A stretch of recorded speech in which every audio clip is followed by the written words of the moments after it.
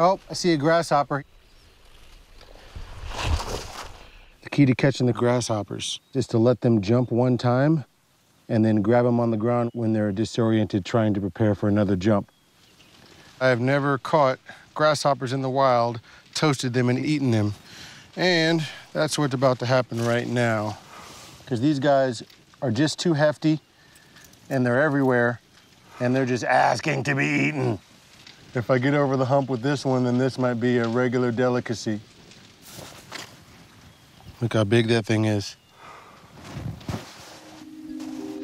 I've increased my set of skills. I've put on a lot of weight. I went into Patagonia much thinner, thinking that I needed to be a little bit more streamlined so I could function on a lower caloric input. I realized that was part of my downfall, so I've spent the last couple of months just eating like a ridiculous fat man. So, here we go. Now it looks like this, just charred. So,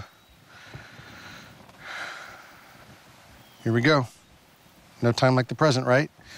And here we go. And here we go. You're dead, right? Oh, yeah, you're dried. All right. 1, 2, 3.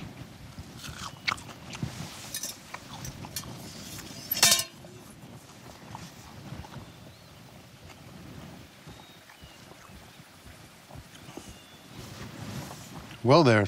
That actually wasn't bad. That actually wasn't bad. What did it taste like? Like an unseasoned, very, very charred hamburger. And it was a sizable cockroach. I mean, I got some protein out of that. And you can put right on the bottom of the screen how much protein each grasshopper has right now. Oh, that's more than I thought. Cool.